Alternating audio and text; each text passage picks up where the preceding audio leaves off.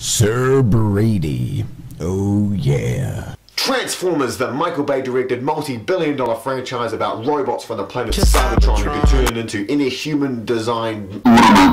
It's also the only franchise I could probably have a career in. Now I love this franchise. So what is this franchise's problem? It's got all the money, it's got a fan base, so what's its problem? I'm going to rattle off a few points in which I think the Transformers film series is lacking compared to its TV show and comic book counterparts, which are better well received. Let's get started. Transformers more like human forms, am I right? Yeah, that joke needs explaining. It's not even a joke, it sucks. One of the biggest problems with the film franchise, I feel, is the fact that the humans are the main characters, not the Transformers. Which, for a film with Transformers, that just doesn't seem right. They should call it White Actor Runs Through Explosions with a barely legal girl chasing behind them and a government agency going after them, but that needs their help because the Transformers are all good, eh? Having the humans be the centre of the franchise, I feel originates from early drafts of the first film. Writers Roberto Orci and someone else, in which writers Roberto Orci and Alex Kurtzman featured the Autobots with no dialogue, and had the characters of Sam and Michaela be the leads instead. The producers at Paramount feared that talking robots would look ridiculous on a 2007 cinema screen. The writers, however, felt that not having the Transformers talk, indeed if it did look silly, would betray the fan base. But this was too late. As the core of the story had already been written, writers instead had to add bits of dialogue for the Transformers into the script instead of writing a completely new one. Even though the producers were proven wrong about the whole ridiculously looking robots, why they kept Sam and Michaela as the leads for the sequel is unclear. And to be honest, why they kept any of the humans around aside from some form of military is kind of strange, as the humans really take the narrative away from the Transformers. So to sum it up, in the films the Transformers are the side characters while the humans take centre stage. An issue that stems all the way back from the first film and is carried over onto all three of its sequels, and by looking at the cast list and teaser trailer, will be present in the fifth film as well. So how do we solve this? There are no ridiculous robot looking filmmaker restrictions, so there should be no reason why you can't make a good Transformers films starring the Transformers. Next point.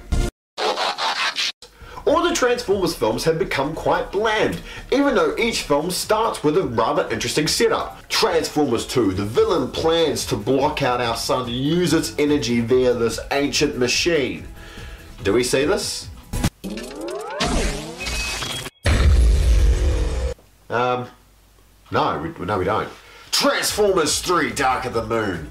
Our good guy turned bad guy Sentinel Prime and Megatron want to bring Cybertron, their home planet, to Earth, use our resources and us as humans as their slaves to rebuild their planet.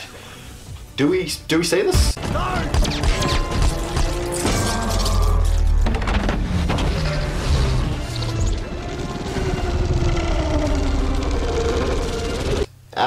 No. And Transformers 4, Age of Bloodity Bloop.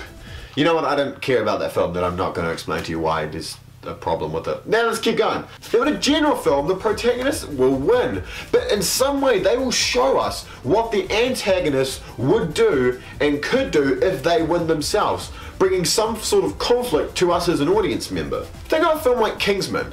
The filmmakers show us what would happen if the villain's plan comes to fruition and the impact it would have. You come back to the Transformers franchise, and in the end, these villains' plans just end up being empty threats. So this just leaves every film with a bad climax, especially by the third and fourth one.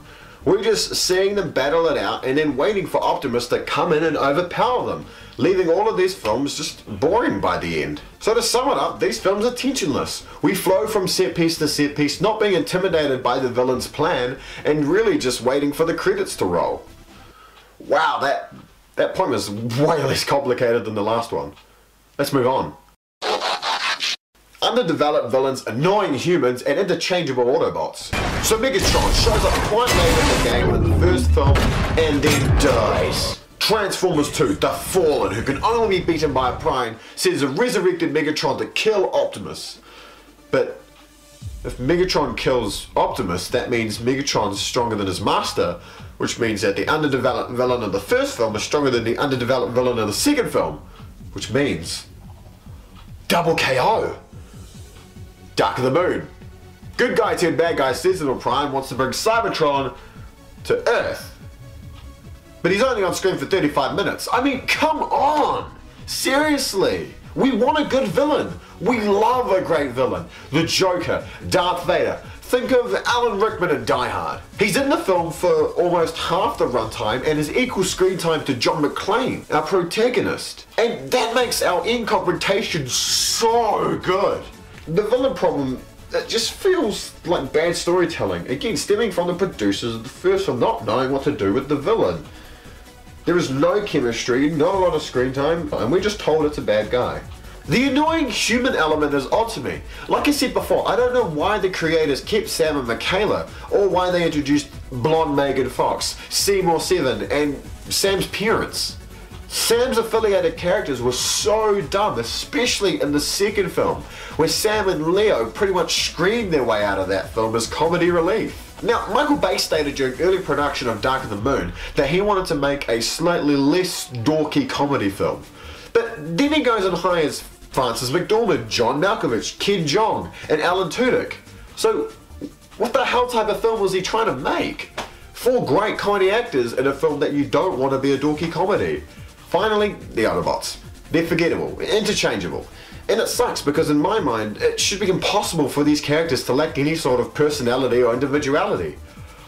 Wow, Paris, big words. Aside from being designated colours, it's outstanding how many of these characters are just forgettable and interchangeable. Even Michael Bay doesn't know half the characters. So, aside from Optimus and Bumblebee, let's see how many of your favourites made it into Age of Extinction.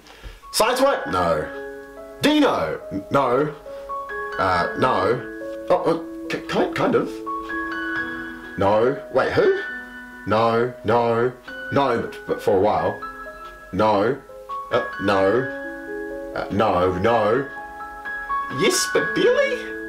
No. Well, unless your favourites are these two, they're not in any of the other films. But did you actually notice it?